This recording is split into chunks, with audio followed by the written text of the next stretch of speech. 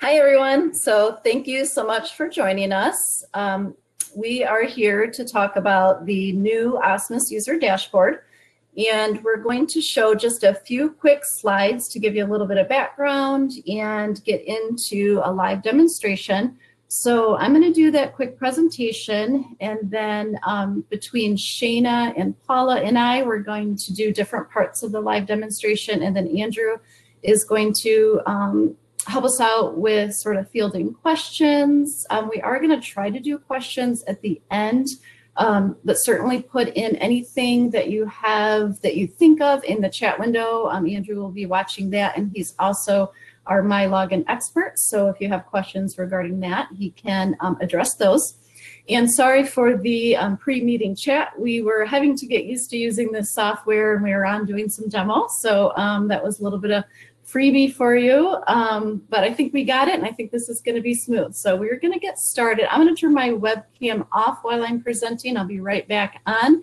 And as Stephanie said, if you would like to click on the slideshow, that would make that bigger for you, a little bit easier to see.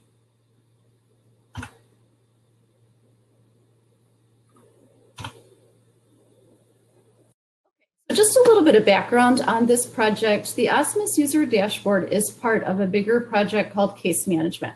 And we started this project years ago, and it had some stops and starts along the way, but we really made some excellent progress in the last year to take a look at OSMIS and change it from more of a reporting system into a true case management system.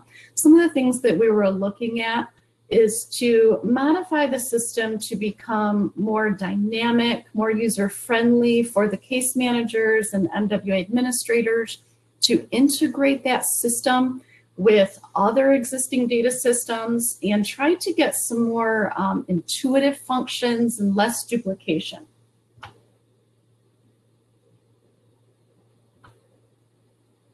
So we had a lean process improvement. We actually had one in the past, but we did have a few of these last year. We talked to several different people, our stakeholders, Michigan Works agencies, partner programs, state policy. We had 10 days of lean process improvement events. And as you can see, the information in the middle, they came up with a few issues with our system, and that's okay. We really wanted to get into the heart of what was going on with our program. So over 150 issues were identified, and more importantly, over 220 ideas of how we could change the system to become some of those things that I just talked about, flexible, intuitive, dynamic.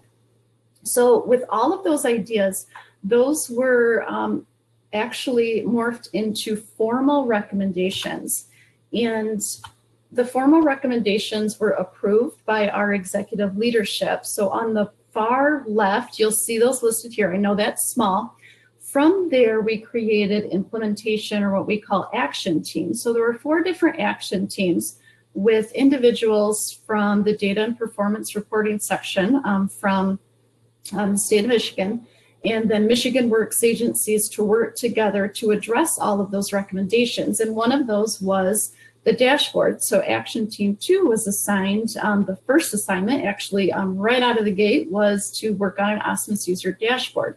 So we created the Dash team, and then as you can see, that final area arrow is what you have today, which is the new OSMIS User Dashboard. So I do have to mention in particular, this dashboard action team was absolutely phenomenal.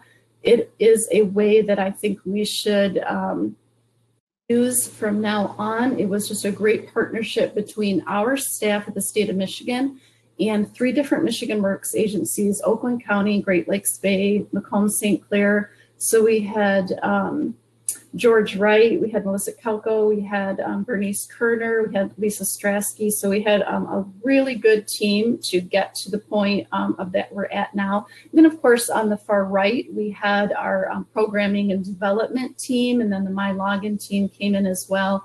And then we also had some assistance with more of the artistic side of the dashboard. So this was really a phenomenal team that brought everything together and really created this dashboard from scratch. What you have now is a multi-level customizable user dashboard, and it has a lot of those things that we talked about. Most importantly, we feel like it is truly a customer-centered dashboard that addresses all of the different roles. So if I'm a case manager from, let's say, Capital Area Michigan Works, my dashboard looks completely different than if I am an MWA administrator from Oakland County. So it is really, it fits your role and the information that you need as a user.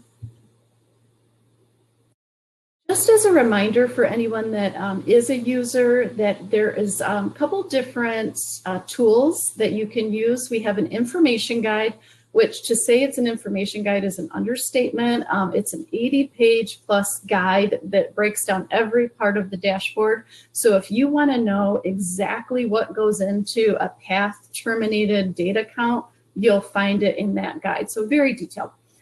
There's also a desk guide that gives you a snapshot of the 4 main areas of the dashboard. And so it's more of a visual tool that you may want to have like on your desk. The information guide, as I mentioned, will provide detailed information on every part of OSMIS. So this particular example is the Business Resource Network active widget. It tells you exactly what data we're pulling, how to make it into that count, where in OSMIS we're pulling that from, what output you're getting, and what that output means. So a lot of detail there. Also, we, for the first time, and we're really excited about this, we have training recordings that cover this first release of the dashboard. So the dashboard went live in late August, and we've already started work on enhancements and changes and improvements. But we have 3 recordings right now that cover what the dashboard shows you. And you can find those in the Help Info tab on OSMIS. So there's a new link called Training Recordings. So now we're going to go into talking about each of the different parts of the dashboard. It is broken out into 4 different areas. So you see a black line on the top of the screen. That black line and above, we call that the header, and that has a couple different areas, including the global search and quick links. And then that middle section in gray, that's called widgets. And then the bottom area is tasks. So we're going to talk about each one of these things in detail. Widgets are quick navigation to different areas in OSMIS. Global search is a very much enhanced way to search for customers. I think you'll be really impressed by this if you haven't seen this already. Widgets are mini data points or reports that are customized based on the user's role. And that can be customized also depending on the preference of the user and what they want to see on the dashboard. And then finally, we have both manual and automated tasks available on the dashboard. So really neat functions there. So at this point, I'm going to turn it over to Shana. She's going to cover the first area of the dashboard. So like Tammy said, I'm going to start going over some of the dashboard, and hopefully, yep, you guys can see my screen. So I'm just going to take myself off of video while I go over everything. So starting with the quick links, up here in the upper right-hand corner, you'll see it says OSMIS, and there's a little down arrow. Those are the quick links that will take you to any of the different programs within OSMIS. And then down at the bottom, you can go directly to reports, participant reports, or the system update notices. So it's a really quick way if you aren't super, you're not really familiar yet with the dashboard and you don't really want to play around with it. You just want to get into OSMIS and do your work that you need to do. This is the quickest way to do that. So if we click OSMIS front page, it's going to open up a new tab, which is nice. So you can get back to the dashboard if you'd like. And it's going to go straight into what should look like a really familiar page to everybody in OSMIS. And of course, because we're all presenting today, my internet's going to move very slowly. But this is the standard front page of OSMIS. It should look pretty familiar to everybody. And you can jump right in and go to the places you need to go and not really mess around with the dashboard. So all of the programs and then some participant reports and the system update notice are all going to fall under quick links. So really great, fast way to get into OSMIS without having to play around with too much on the dashboard. And then up here, this should look pretty familiar. Every web page has their own little search and navigation tool. So this is modeled after any website that you might be familiar with. You can type in what you're looking for. You can hit the magnifying glass or just enter to search. So really easy. And this is search results page. So I just want to go over, there's so many things that you can search for here, which was what makes this tool so much different than the old OSMIS search. This is really intuitive. There's a lot of different things you can search for. And in the information guide that Tammy mentioned earlier, it's going to break down each and every way that you can search for a person in the global search. So I typed in test. Since I only typed in one word, the search function is going to recognize this as a last name. So it's going to search for test as the last name. And you see we've got a lot of them because we create a lot of random test accounts in our development system. So if I typed in test and then comma Bentley, it's going to recognize test as the last name, Bentley is the first name, and it's going to search based on that. So over here on the left-hand side, these are your search results. And when we click on any of these search results, it brings up what we call the customer card. So this is detailed information about that customer. At the top, you can see it's got their customer ID, date of birth, address, phone number, and then all of the programs for which this individual has had a registration, either a current registration or a closed or exited registration. So those are all going to show up here. Your active registrations are going to be at the top. So really nice, quick look at this customer's information. And then if you wanted to search for this person by their birth date or their phone number, that's available as well in the global search function. So this person has only had some WIOA registrations, but if I were to click on this little arrow here, that's going to take me directly to this customer's WIOA registration. So not only is this a really great quick look at this individual's information, I can go directly to their registration in OSMIS. So it's a really great quick way to get sort of high-level information on a customer and then go directly to their registration. So it's we're really proud of this feature. It's really great, and it's so much more than what the old OSMIS functionality was. So now I just want to draw everybody's attention to this little symbol here. This is our advanced search feature. So when I typed in last name, test, first name, Bentley, it pre-filled that data into the advanced search, which is really nice because then you know you can build on the search that you already did without retyping everything out. So you can add on date of birth, you can add on their customer ID if you know that, their phone number, and that way if you're looking for somebody who has sort of a popular last name, if you're looking for a Smith or a Davis or something like that, you can drill it down with more detailed information and it'll still have your baseline where you started pre-filled. So that's really nice. And then if you wanted to search just within a specific program, you can do that as well. So it's going to show everybody last name, test, first name, Bentley that has a Wagner-Peiser registration. So that's a really nice part of the global search feature, and it really helps to be really specific and find a specific customer that you're looking for. So a really great feature. And I also want to draw your attention to two more things. You'll notice at the top here, there is a disclaimer. This search does not include the holding file. That is a future enhancement that we're really excited to add on, but it's not a part of the global search feature at this time. So if you know that the person that you're looking for might be in the holding file and they don't show up in your global search, you'll have to go into OSMIS and do sort of the classic search that you would do for somebody who might be in the holding file. So just a disclaimer on that. And then I want to highlight a really nice feature. Up here in your header, you'll notice this little clock symbol. If you click on that clock symbol, it'll show you the last 10 searches that you completed with the global search, which is really nice. So if you know you forgot to put in a case note or forgot to do something with somebody you searched for this morning, you can go back and say, yep, there they are. I searched for them, and it's going to bring up that person's card again. So you can go into their registration or get some quick info on them. If you need a phone number and email address, you don't have to go back in and do a full search for that person. They're going to show up right here in your recently viewed area. So it's really, really nice. This person does have an email address put in to their customer card. So you can click on that. It'll open up your email browser, and then you can send that person an email directly. So that's a really nice feature too. This only works obviously if in their OSMIS registration, you've entered in an email address for that person. But if you did, it'll open up whatever you use to send email. If you use Outlook, you use Yahoo, whatever is saved onto your computer as being the current email.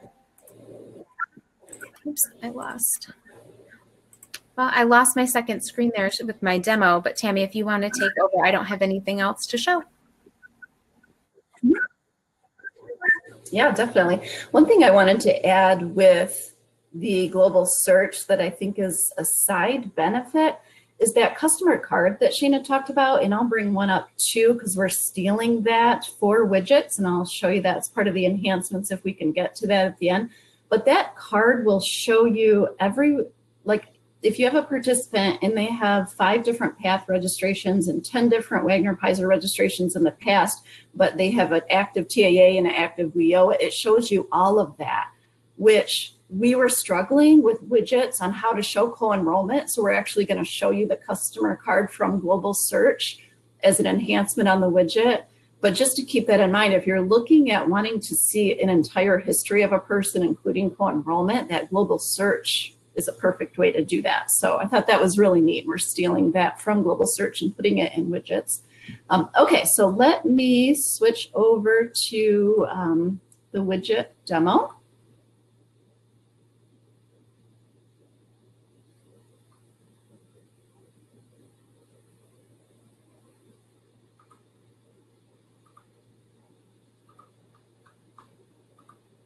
Sorry, it's a little bit slow here, but I think it's loading up.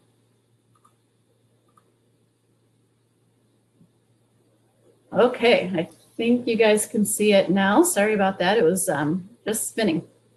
Okay, so I'm going to spend the next few minutes talking about widgets in detail. So again, just in terms of what widgets are, they are mini data points that represent that user's information. So widgets contain just that information, and that information may require you to do something, but it is really just data. It is not like tasks that Paul is going to talk about that actually requires action. If you have a task, then that means you need to do something. If you have data in a widget, that means it is good information for you to make decisions on, and you may or may not have to do something with that information. So for example, right now I'm showing this first widget here is the Business Resource Network active customer base. I happen to be signed in right now as an MWA administrator. So this is good data for me to know that there's 87 people that are active in that program.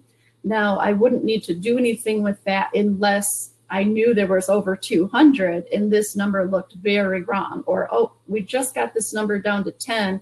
This number doesn't look right. It is information that you need to use, or you should have to make decisions, but not necessarily need to take action on that.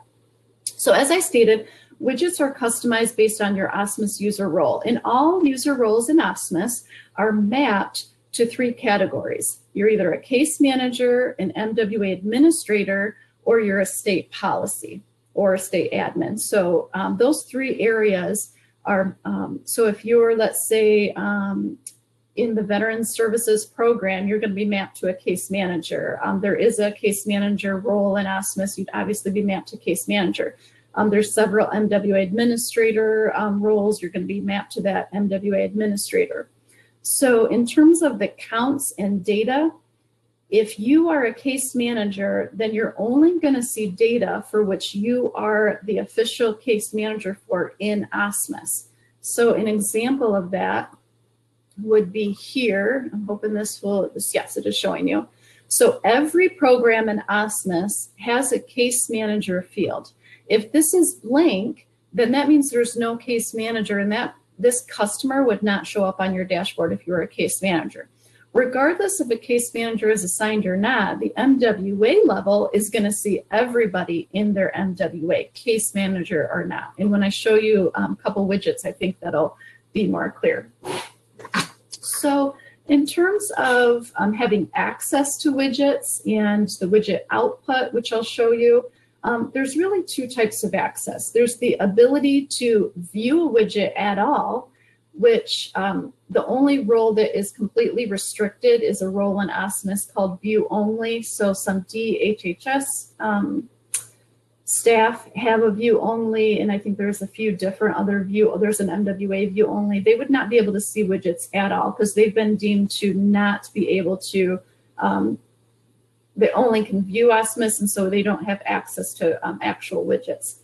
And then the other access is being able to click on a widget and get the data that comes from that widget. So here, if I click on this widget, I can see the list of the 87 customers that fit that widget. So you know, excuse me, that you can click on it if you have a plus sign next to it. So as you can see, some of these do not have plus signs. I'm going to switch over to a case manager dashboard.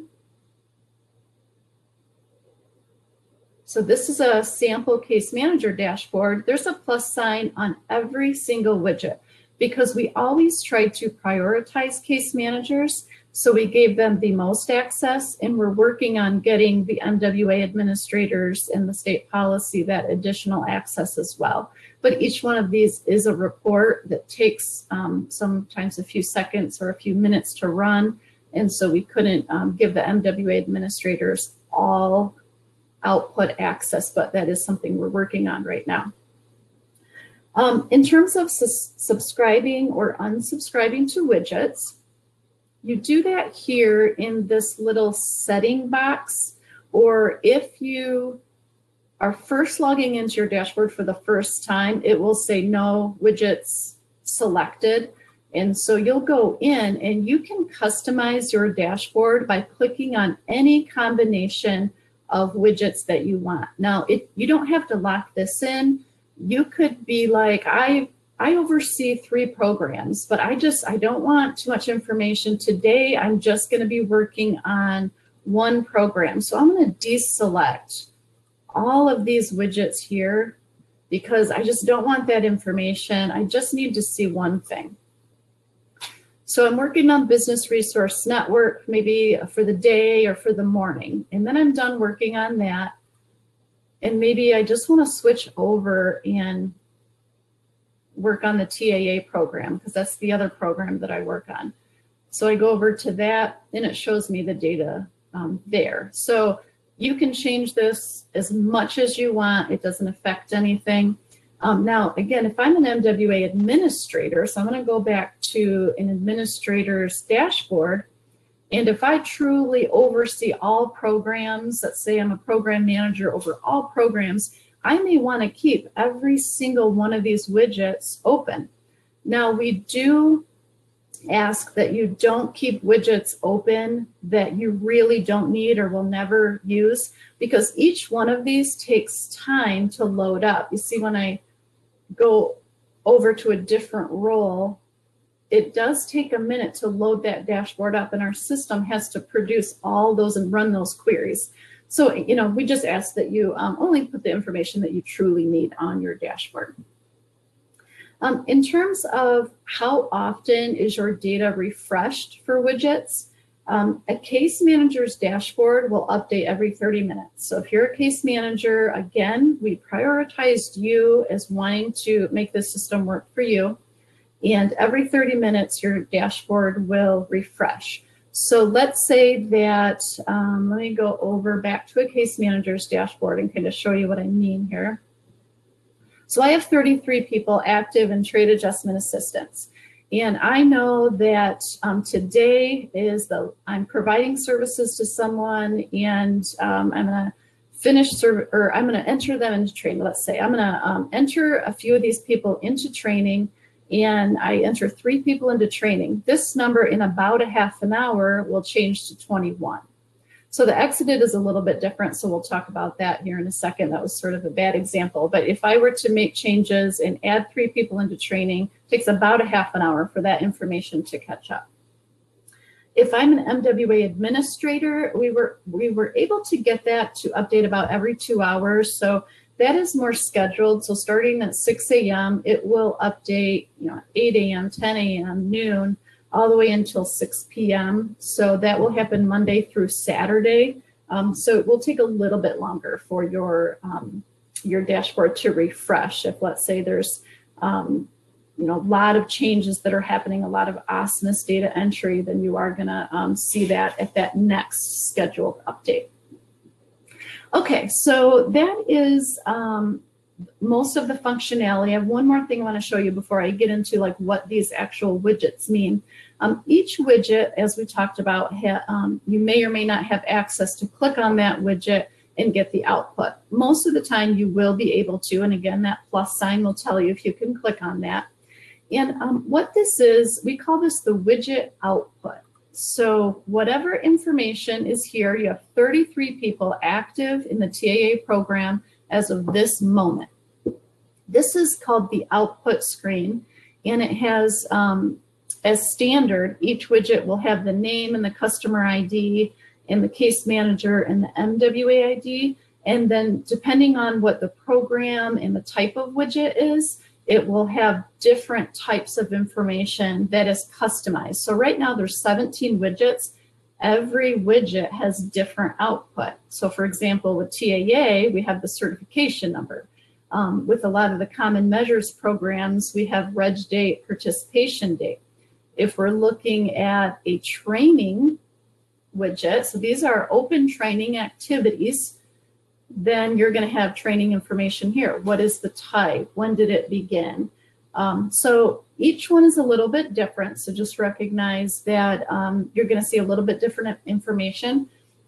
We did the best we could at fitting as much information as we could inside of the output without it being too overwhelming.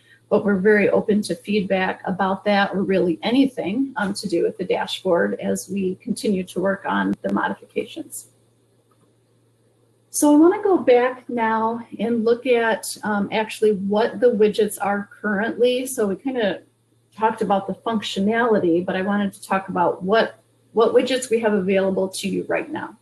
So we have 6 different programs, program categories, I should say, and that matches the programs that we have here. So Business Resource Network, TAA, WIOA, this is Title I, Wagner-Pizer, and Welfare Reform. So Welfare Reform, we did split that up between FA&T and PATH. With WIOA, we did keep all of the WIOA programs together, just FYI there.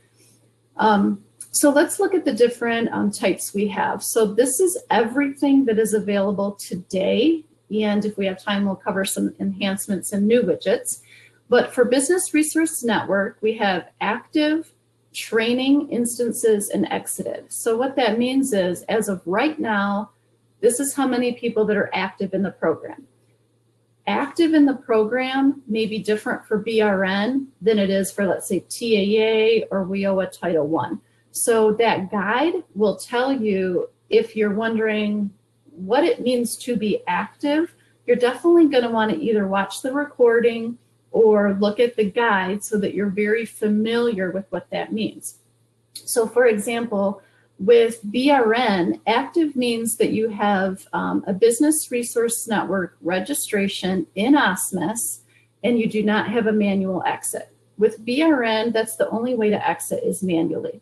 Now, the most important service that you can get in BRN is the BRN employment.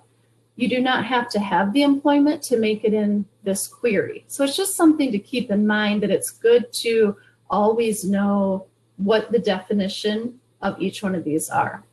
For training activities across the board, these are instances of training. So this number here could be higher than this number. And the reason is that this is a customer count. These are active customers, but this is instances of training. Same thing with all of the programs. So there's almost 4,000 people active in PATH, and there's 142 instances of training. But it could be higher because you could have one person be active in 2 different types of training, which I don't know if that's, you know, logical very often, but when we were doing our testing and building all of this, the Dash team decided that that was the best way to go, because truly you do want to get credit for 2 training programs if someone truly is in 2 different types of training. And then finally, we have a category, we call it exited/terminated. So depending on the program, it's exited or terminated in the last 7 days. So these numbers here, as you can see, they're always going to be very low unless you do some mass exiting. You're always going to see very few numbers here because this just represents in the last 7 days, this is the number of people that have exited. So let's pull this up here. So this person, Tess Stevens, terminated 8/25 of 2021. So something to keep in mind when you're looking at these is, again, you don't have to take action on that. That may be perfectly acceptable. But if someone exited that you didn't want to, or if you're part of common measures, the system exits for you. So you may have provided a service. Let's pull up a common measures program. So test Quigley. Let's say that you provided a service to this person last week and they exited because you forgot to enter that service. That may be an appropriate way to take action on this. Otherwise, it's information for you to act on. So again, with exited and terminated widgets, the actual definition of what an exit means is written in the information guide and on the recording. So you may want to take a look at those just so that you're sure you know like what it means to be exited and what the date means, because the dates are very important. So with the common measures programs, it's going to actually tell you in the last 7 days when the system created that exit, but again, it exits, if your common measures, back 90 days. Not the case with BRN. BRN is more straightforward. You manual exit and you've exited that day. So just little differences there. So I think I'm gonna stop here.